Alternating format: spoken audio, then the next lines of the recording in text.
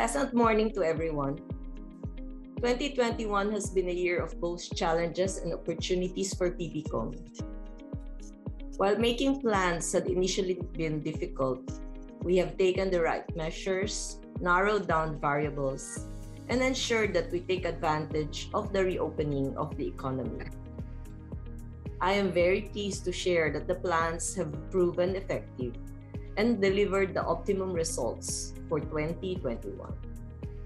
But we could not have done this alone. We are grateful to all PBCom stakeholders, the board, management and employees, customers and partners, regulators, and our shareholders.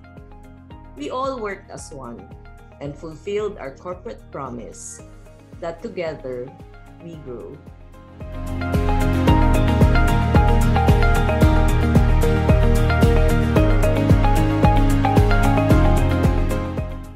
We are proud to announce PBCom's exceptional financial performance for year ending December 2021, with a consolidated net income of 1.57 billion pesos, the highest since the entry of the Lucio Group in 2014.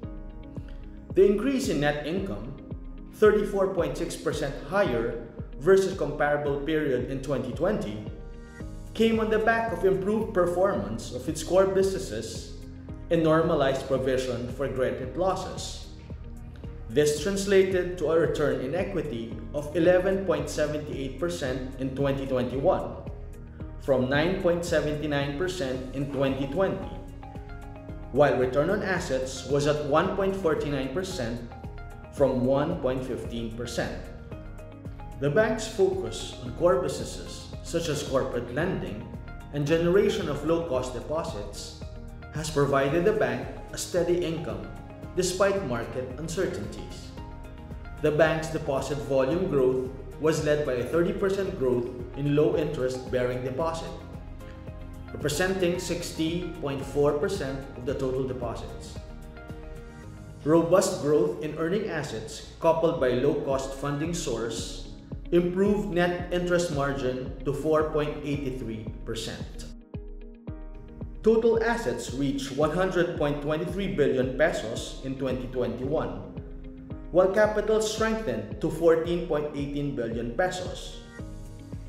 PBCom's Common Equity Tier 1 and Capital Adequacy ratios were at 15.58% and 18.18% respectively, in excess of the required regulatory ratios.